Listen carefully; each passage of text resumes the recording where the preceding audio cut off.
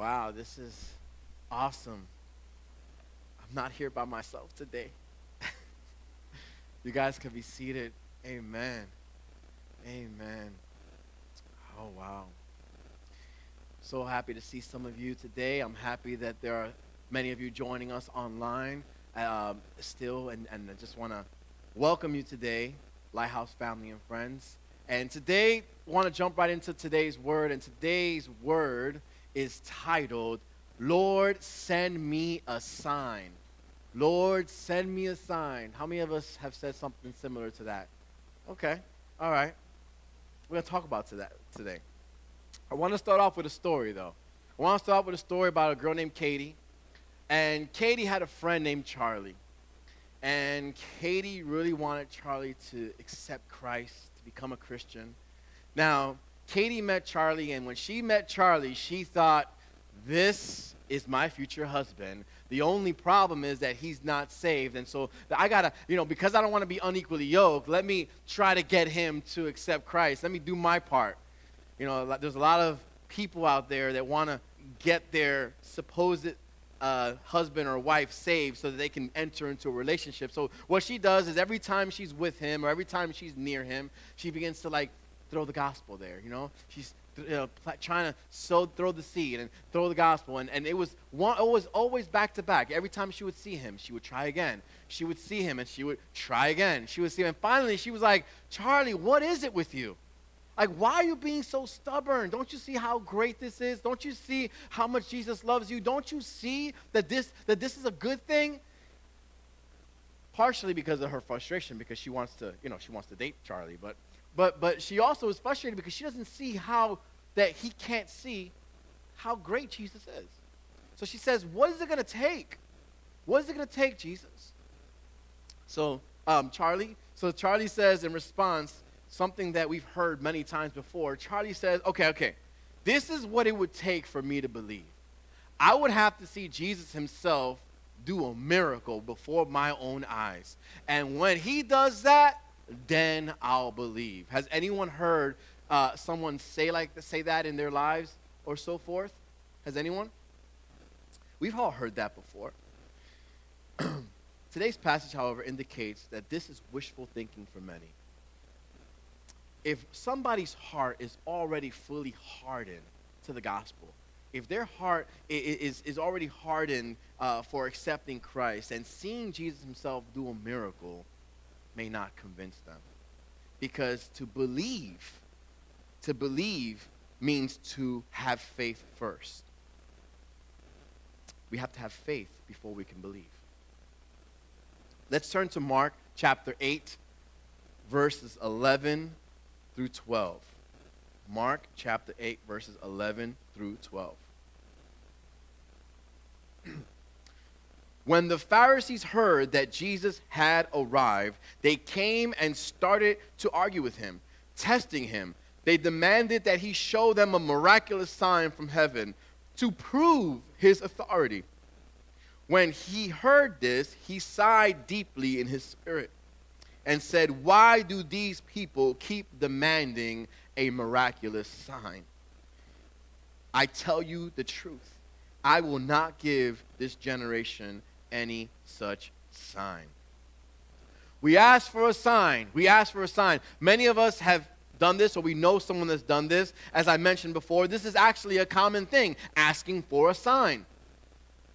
People ask for a sign because they want to see a sign before they can believe. You got to show me so that I can believe. This is the show me world that we're living in. We got to see it for ourselves. We got to touch it for ourselves. We got to smell it for ourselves so that it's true, so that it's real, so we can know that it exists. That's the kind of world we live in. Especially we're living in a society that there's so much information, there's so many facts, right? Facts. Because we have the internet, and everything on the internet is facts, right?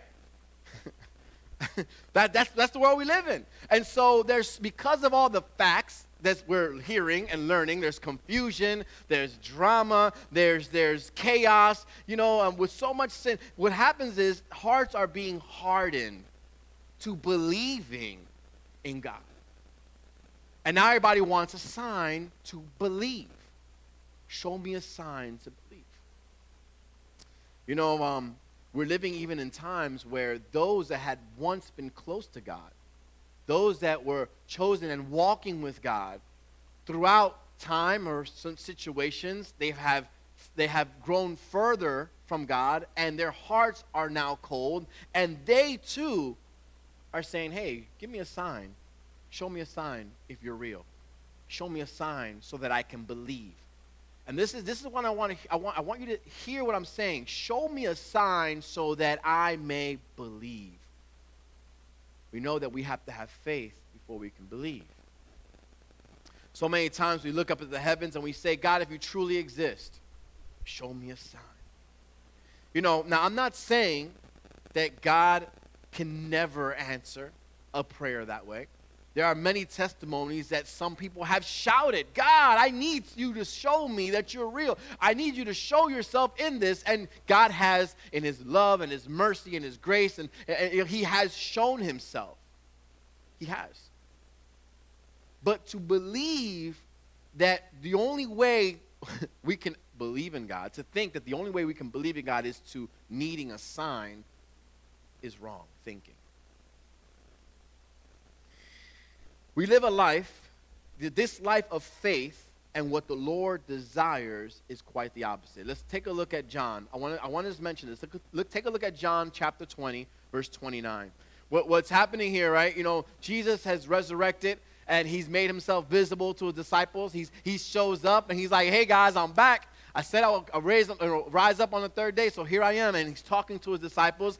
Thomas, I don't know where he's at. He misses the get-together, right? And now Jesus is not present when Thomas shows up. And they're like, dude, you just missed it. Jesus was here. Come on, man. Don't give, oh, he's here in spirit or something. You know? No, he was here. He was here. And what's Thomas's response? Thomas tells him, he's like, dude, I gotta feel for myself the wounds. I gotta see it and touch it for myself so that I know it's real, so that I can believe that he resurrected, so that I can believe that he appeared to us. I need to see it and touch it for myself. So then Jesus, lovingly and gracefully, he appears to Thomas, right? And then he tells Thomas this: Thomas, because you have seen me, you have believed. Blessed are those who have not seen and yet have believed. You know, I was talking to my wife, and she mentioned something to me. She's like, yo, everyone's always kind of man, what it would have been like to walk with Jesus. How blessed those disciples were. This is a conversation Camille and I were having. How blessed those disciples were to be walking with Jesus. They must have been super blessed. And then she says, yeah, but according to this verse, we're more blessed. We are more blessed because we are believing in a Jesus that we have not seen with our eyes. We are believing in a Jesus that we have not heard maybe audibly. We are believing in a Jesus that we hadn't had the chance to hang out with. So technically, all of us that are saying we are a Christ follower, for those of us that are saying we believe, we're more blessed than those disciples were. I mean, isn't that like a cool little feeling? Doesn't that give you a cool feeling to have? Like, man, I'm more blessed than they were because I believe without seeing. I mean, how hard would it be to believe when he's multiplying the fish and the bread, he's healing the blind, you know, he's making the lame walk, and you got front row seats to that? But what happens when you don't see any of that? Does that mean he doesn't exist? Does that mean that he's no longer Lord? We believe, and for us believing without seeing, we are blessed. Unfortunately, the truth is that some of us believe under specific circumstances. Some of us believe and have faith under specific circumstances when Jesus shows up. When he shows up in our lives, like, that's right, I serve a God that's real. I serve a God that's real. He shows up in my circumstances. You know, we praise him when we're on the mountaintops. Come on. How many of us know that when we're on those mountaintops, we're praising him like, woo, thank you, Jesus. I love you. Oh, you're awesome. You're amazing. How easy is it to worship and to believe and to have faith when we're on those mountaintops? How about when we're prospering in the natural? The bank account is full. The bills are paid. Oh, got a little extra to do something with. Oh, that's kind of cool. God, you're awesome. You know, when we serve, we get excited. We believe and we have faith when things go according to our way. We serve him. We serve God. We serve his people. We serve his church when things are going our way. When we're in the good times, and we can believe, because believing and having faith in those times is a lot easier, right? Some of us, we believe when our prayers and petitions are being answered on our time. And that's the key words, on our time. You know, Lord, I need you to open this door. Oh, the door's open. Awesome. God is good. As opposed to, God, open this door. Open this door. And be consistent in our prayer. And then just seeking him and waiting patiently upon his time. You know, the sad truth is that many will be left behind because they are waiting to see things before they believe. That's a harsh truth. Harsh. People are going to be left behind when Christ comes back for his bride, because too many people are waiting to see certain things. They're waiting to see or to touch or to feel a certain way before they can believe in Christ, before they can believe that Jesus desires relationship with us, right? You know, believing the Lord and obeying his word is not always going to feel good. I have to tell you this. It's not always going to feel good. It's not always going to look good. It's not going to be peaches and cream like some people say. You know, believing his word and being obedient to what he's asking us doesn't always look good. But you are blessed. You are blessed for believing and walking by faith and not by sight. You are blessed for that. So, Lord, give me a sign. We go back to that statement. Show me a sign, God. I have to say this. Actually, there's people here. Look at your neighbor and say, the word is enough. All right, let me explain what that means.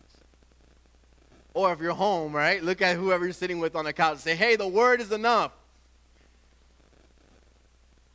Listen, Christian, believer, follower of Christ. God doesn't need to show you a sign.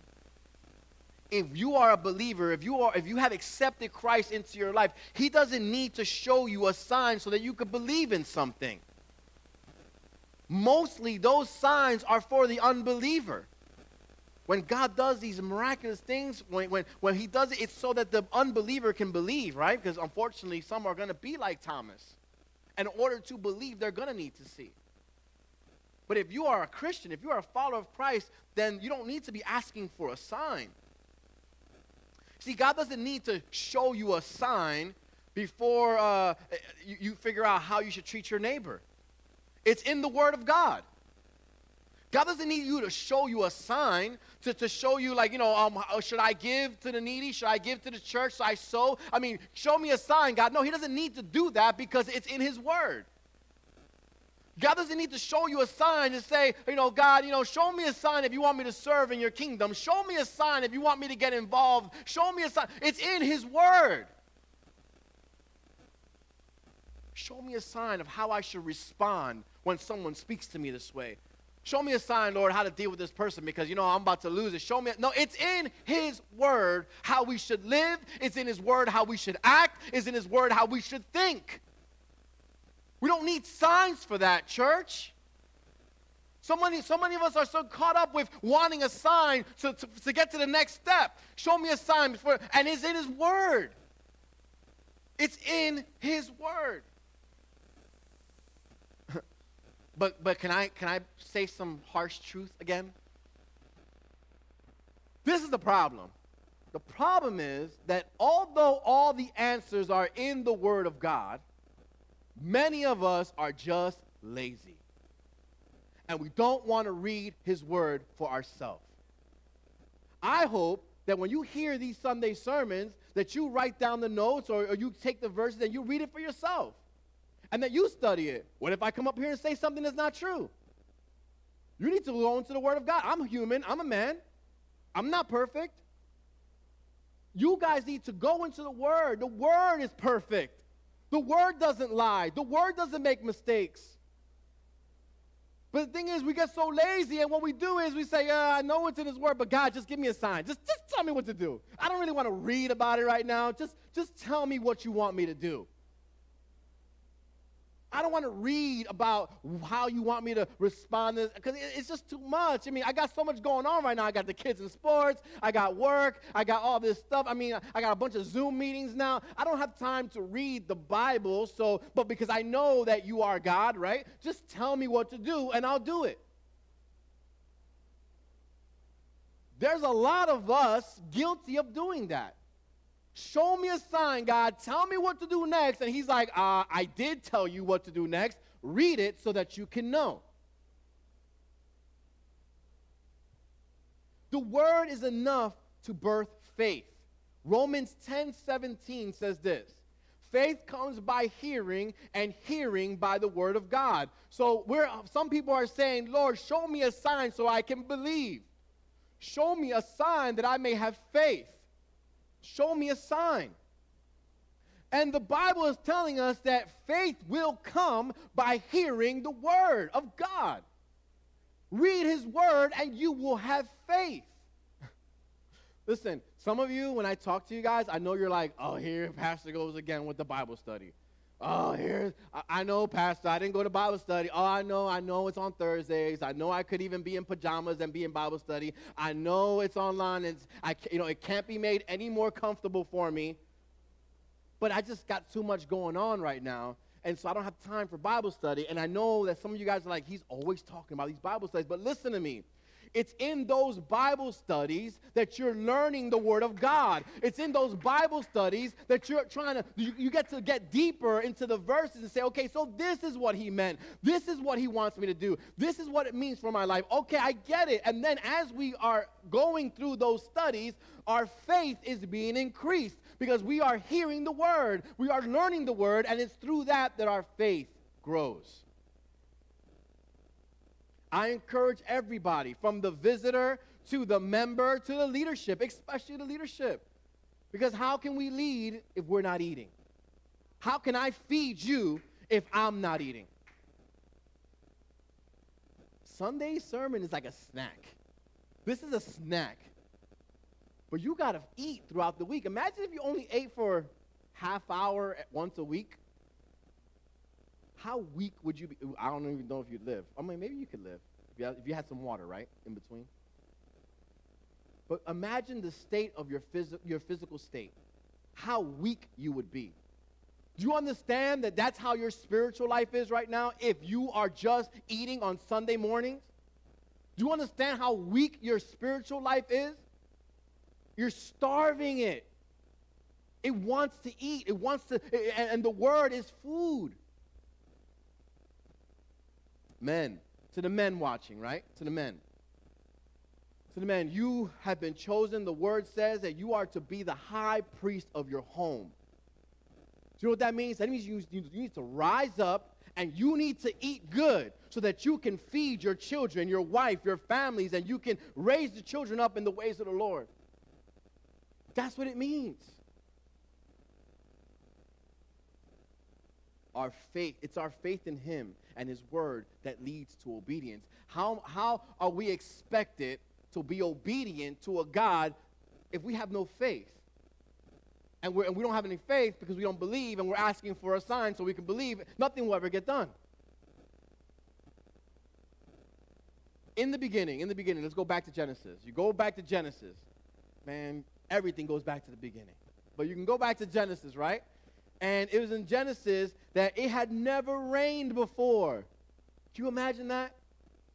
It never rained before. If you didn't know, now you know. It never rained. It never rained in the beginning. The water would just kind of like come up from the ground and water the plants. Never rained. And God tells Noah, he says, Noah, it's going to rain, and it's going to rain hard. I'm going to flood this place with rain. So I need you to build an ark so that you can keep your family safe. And while you're at it, put all these animals in there too. Noah had never seen rain. He had never heard of such thing as rain. What do you mean? Wait, God, wait. Water is going to fall from the sky? Water? That's never happened before. No, sorry, God. Can't build the ark. I need to, all right, make it rain right here. Right? let some water droplets fall on my hand right now. Right now. And after that happens, then I'll believe. I'll trust you. I'll believe in you. I'll have faith when the water begins to fall on my hands and I feel it for myself. Because I have never seen rain before, and now you're telling me to just believe you? Well, guess what? When you have faith in a powerful God, you believe him when he says something. Noah didn't question it. The world thought he was crazy. Listen, side note. Some people will think I'm crazy for the love and for the passion that I will have for my God. So be it. So be it. Let people think you're crazy. Listen, those people that are judging you or thinking that you're crazy, man, Jamal is crazy. Him and his Jesus stuff. Yo, let them, because they aren't going to be sitting there on the day of judgment. They don't judge your eternity.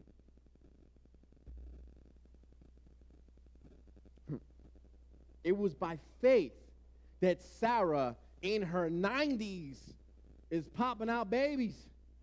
Well, baby. But yeah, like in her 90s, she was old, she was barren, and she believed God when God said, I'm going to give you a child. Yo, that's faith, right? That's faith. She believed him. She believed him, and it was through faith that she had a child, a son, and through that son, a nation would come.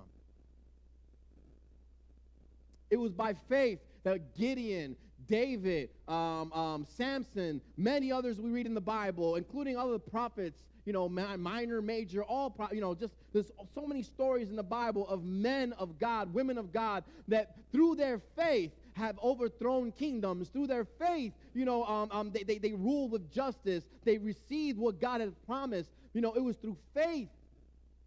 It was through their faith that the mouths of lions were shut. I mean, what do we see? We see that if you put a person in a lion's den with hungry lions, because we know and we believe, right? This is what we have. They're going to eat this person. Naturally, the lion will eat this person. Because that's what we've seen, that's what we know. But to have faith is to go beyond what we know in this earth. To have faith is to say, you know what, it doesn't make sense, but I'm going to trust the God that I serve even though it may not make sense. And the faith closed the mouths of the lions. It was faith that quenched the flames within the furnace with the 3 Hebrew boys. It was faith. It was faith that many escaped death. Faith in God that turned weakness into strength, that made whole armies turn around and run. Come on. And this is the faith that we're talking about. And I just told you, how do we get faith? It's through his word. Not by asking for a sign. Come on, church, I'm trying to tell you, if you're saying, I'm a Christian, I love Jesus, I'm going to tell you right now, get into his word. Get into his word, because that's going to build your faith. That's going to increase your faith, and you're going to be walking around the way that these men and women of God walked around. It's the same God that we serve. He can do all this today. Get into his word, and I guarantee that your mind will change. Get into his word. I guarantee that your speech will change. Some of us are like, oh, you don't want me talking to people because, my words, they kind of slip here and there, and I say this, and get into his word. Your language will change. Your thoughts will change. You will begin to walk in a way like if you were walking like this before, you begin to walk like this, straight, walking, knowing that you're walking with this spiritual authority, knowing that you're walking in victory. If you get into his word,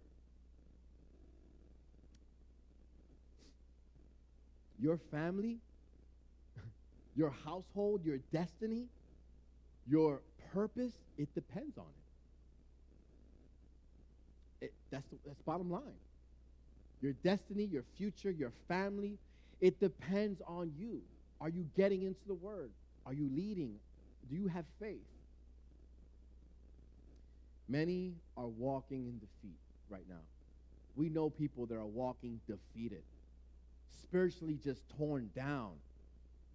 Things are just going wrong. Oh, my life is horrible. It's always one thing after another thing after another thing. And we all know people like that, and we try, when we see them come, we're like, oh, get out of here, because it pulls us down too, right? It pulls us down too. So we know people that are walking in defeat, and they're walking like this. And the thing is that when things rise up in our lives, right, some of us are so quick to just throw in the towel. We just throw the towel and I quit. I can't do it. It's too much for me. It's too hard for me. I can't handle it. It's too much.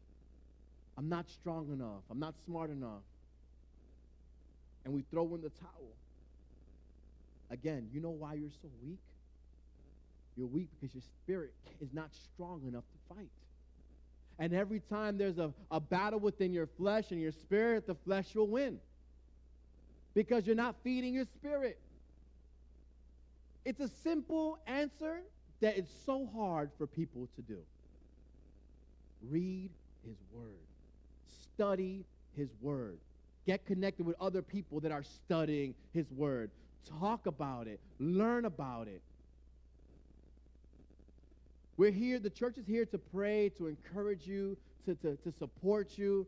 And I'm not saying that you can't ask for prayer, and I'm not saying that you can't tell us what's going on in your life, but I'm going to tell you right now, when we're going through all those hard times in your life, those are the times that you need to be yourself in prayer as well. Like, listen, I don't want to discourage petitions. I don't want to discourage people from saying, pray for this. But one thing that I've noticed, right, and I know Erica has noticed this, is that people say, hey, pray for my sister. And when prayer time comes, that person's not even in the prayer. Okay, well, we'll pray for you, but again, I'll pray for your sister. But these are the same things where I say, do you want this enough? How much do you want this? Do you want God to heal your sister? Do you want God to deliver your son? Do you want God to break the chains of bondage within your household, within your family? Do you want God to save your marriage? Do you want God to do these things? Then, okay, ask for a petition, but get on your knees and pray. But we're too lazy. You want somebody else to do it. Yo, Danny, you pray. You pray because, I just got things going on. I don't have time to pray right now. But I know God answers prayers, because since I know God answers prayers, I'll have you guys, you three people pray, because, God says there's two or three. So you three pray for my needs. I just don't have time to pray myself. Come on. Doesn't it sound like, oh, wow, that sounds really bad when you put it like that? But have you ever asked somebody to pray for something and you not pray for it? Come on. I'm guilty. I've done it. I think many of us have. Hey, pray for this. And then you don't even pray for it. The trouble is that those are the moments where you need the most spiritual nourishment, in the time of need. And it's in those times of need that should bring you to your knees, to bring you into his word, to bring and say, Lord, I'm starving for your presence. I'm starving for your power. I'm starving for the victory and for the authority that you already gave me. I'm starving for it. So let me read more about it so my faith can increase. Let me pray so that I can be in your presence. Let me see what you want me to do now. Okay. But we rather sit at a table of mockers, because that's easy to do, right?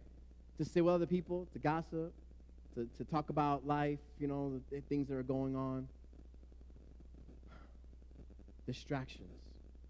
It's easy. It's easy to get distracted. And then, when the things of God are served, I don't really have time for that.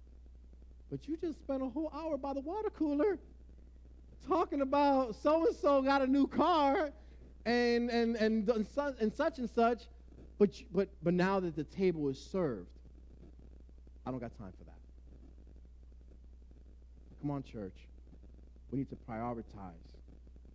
We need to understand what we're called to do. All right, back to the sign. Back to the signs.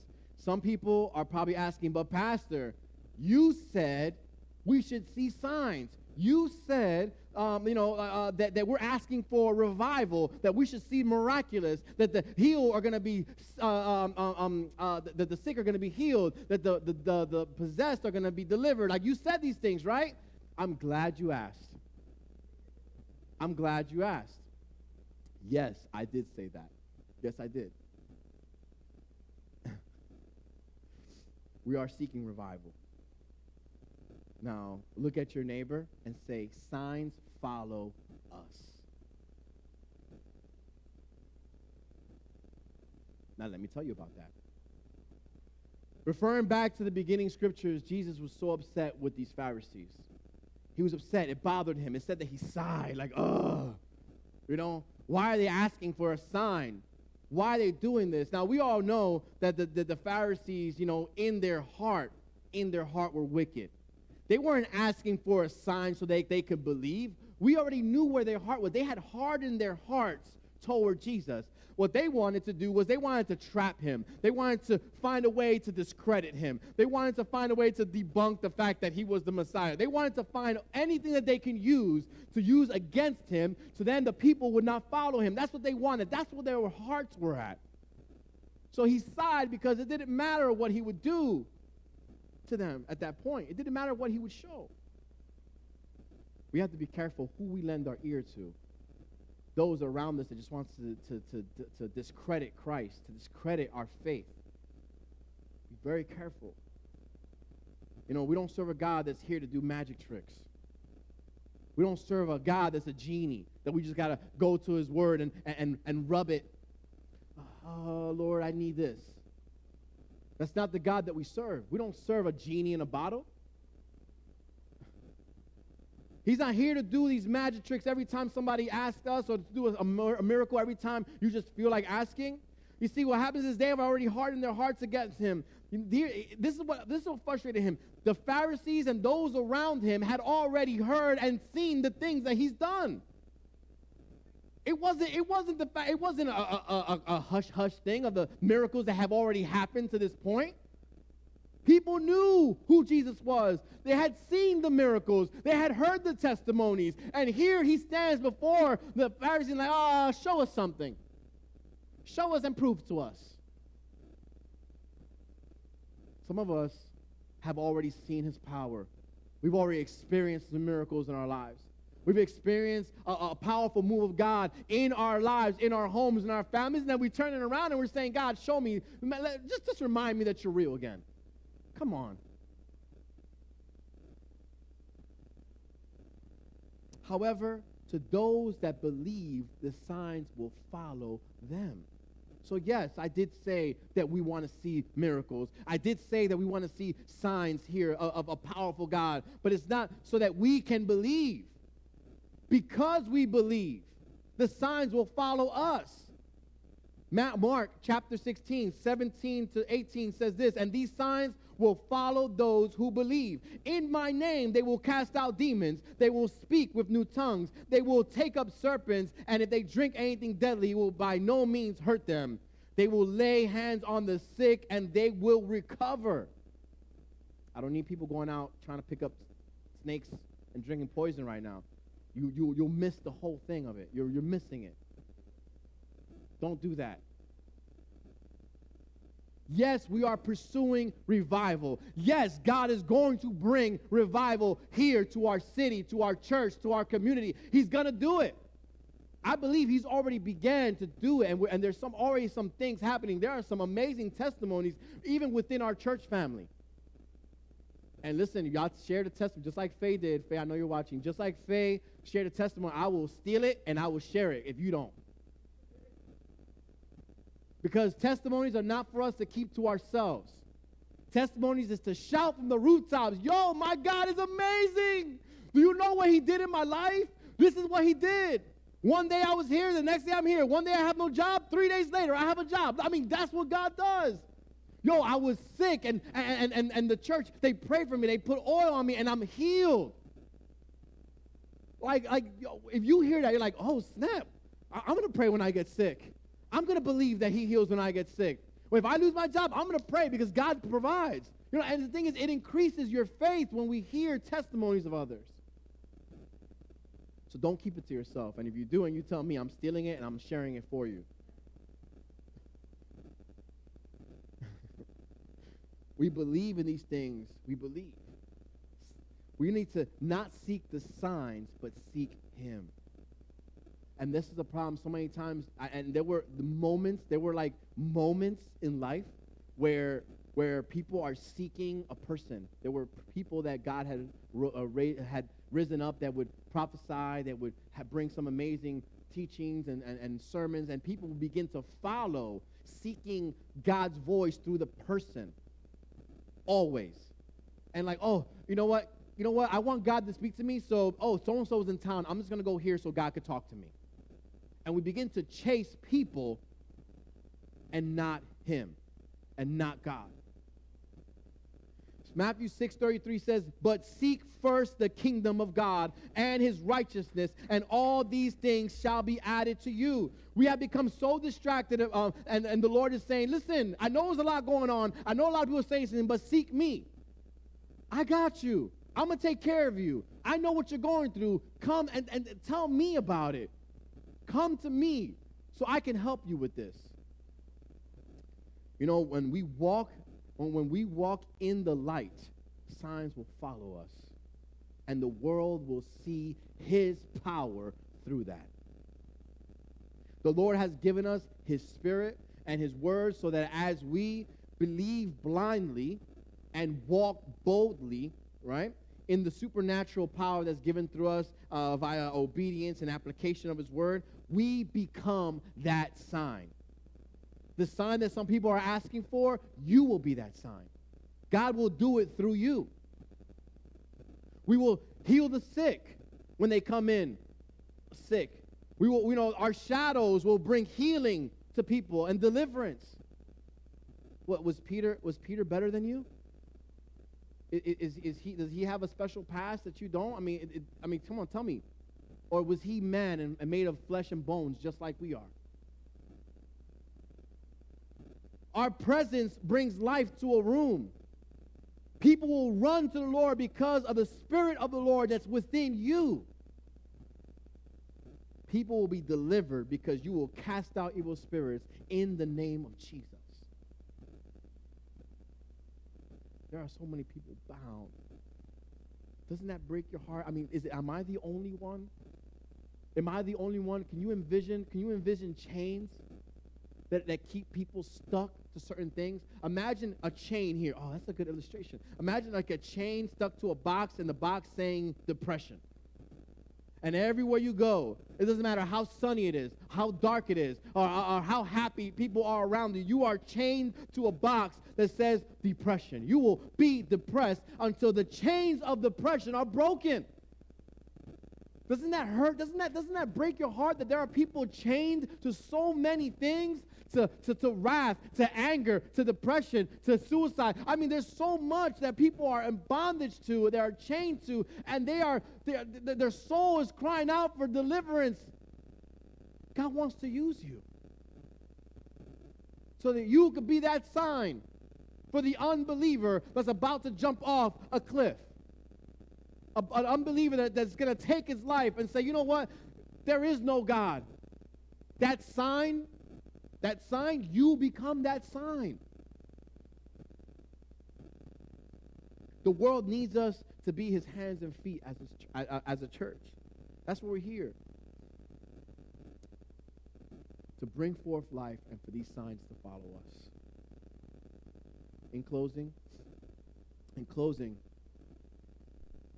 I want to say this. As we continue to believe, right, and have faith, we also unite. And I throw this in here because it's relevant to our situation in our country right now. You know, it's relevant. It's not about picking a side. Oh, come on, listen. If you are following me, if you're watching the things I'm posting and reading and saying, you can't take it like I'm making a statement for a specific side. I'm telling us that we need to unite. The body of Christ needs to unite. The church cannot be separate right now. The body of Christ needs to unite, because when we unite, without uniting, we cannot convince the world of his love. How do we want to preach the love of God if within the church is divided itself? What kind of love is that? Christians are against each other, and that church is against that church, and this denomination's against this denomination, and they back this person, and they back that person, and all before you know it, the church it's crumbling right in our hands. How do you think God feels when he looks down at his church, at his bride like this?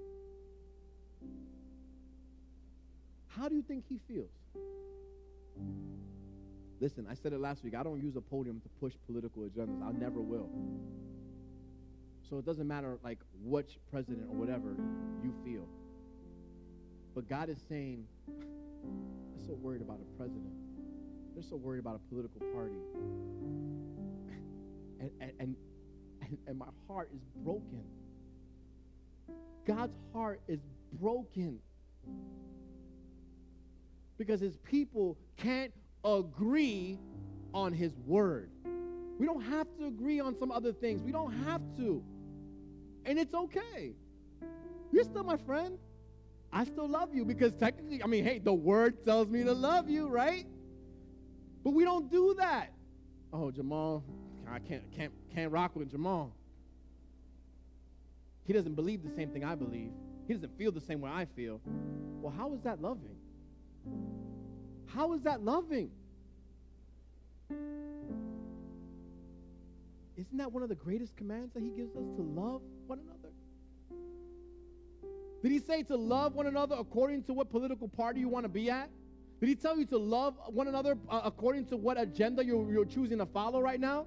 Did he tell you to love one another considering whatever is the latest trend right now, whatever the latest distraction is right now? Is he telling you to love one another according to what's happening in society?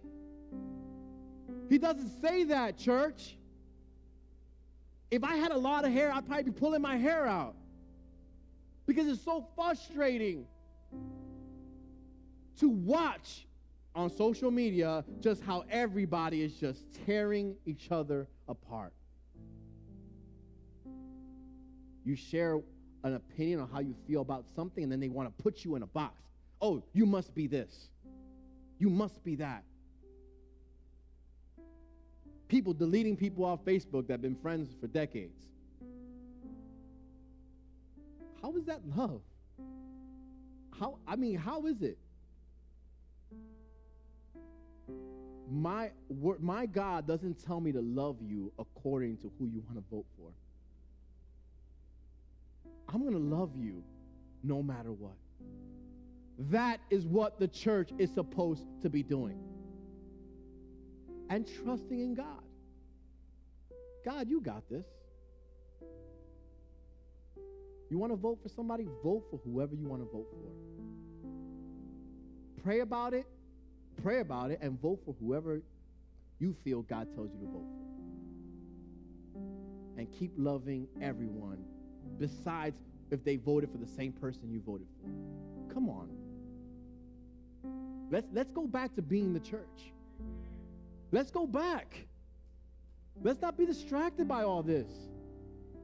I mentioned that I want to see revival, don't you? I want to see the signs follow us, don't you? I want to see people getting healed, don't you? The bound delivered. I want to see those things, and it happens when the church unite. It happens when we're together in unity. That's when it happens. We can't get so distracted on other things, because then what we're saying is the things of the Lord are here. Let me put that in the backside, because this is what's important right now. John 17:20 and 23 says, I am praying not only for these disciples, but also for all who will ever believe in me through their message. I pray that they will all be one, just as you and I are one. This is Jesus praying to the Father. As you are in me, Father, and I am in you, and may they be in us, so that the world will believe you sent me. I have given them the glory you gave me, so that they may be as one as we are one. I am in them and you are in me. May they experience such perfect unity that the world will know that you sent me, and that you love them as much as you love me. Church, don't we want to see those lost souls saved? We have family members that we pray for all the time. We have friends that we love dearly, right? The Bible says that as we unite, they will see him. As we unite, they will see the love that he has for them. But if there's no unity, how can we expect them to see this? Jesus wants to heal. He wants to deliver. And most of all, he desires that the world comes to salvation. They will believe that he is Lord. They will believe that Jesus is the Messiah when they see us in perfect unity. That's what his scripture says. That's what the word says. As we believe, we obey. No signs are needed for us to be able to obey, to believe. Now I know that's like, but man, I kind of like asking God for signs and stuff. Listen, his word is enough. Some of us, when we ask for a sign, and I'm not saying you can never put something before God. We saw how Gideon did it. I know people are going to be like, oh, Gideon put it, and he said, I get it.